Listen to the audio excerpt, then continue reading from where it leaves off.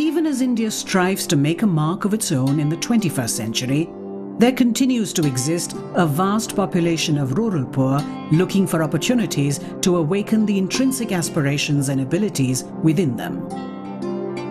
Uttar Pradesh, the most populous state of the country, accounts for 20% of the poor in India.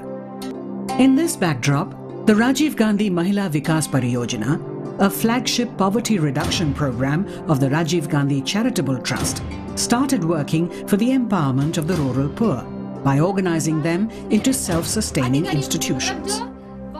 We are working with a strong belief that the poor have innate abilities to overcome poverty.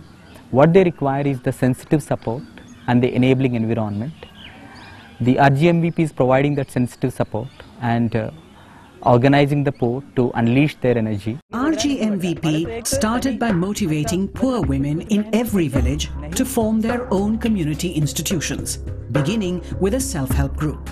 Mummy भी बहुत बदलाव है। जो मैं घर में रहती थी बहुत डरती थी और घर से बाहर नहीं निकलती थी। आज मैं यहाँ तक कि अपने गांव में भी सभी बहनों को प्रेरणा देती हूँ समूह के कि समूह क्या है, क्यों है, समूह से जुड़कर गरीब लोग अपनी समस्या को कैसे समाधान करते हैं और उनके जीवन में कैसे बदलाव आ जाता है।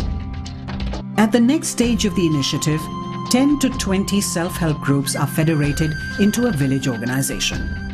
20 to 30 village organizations are further federated into a block organization.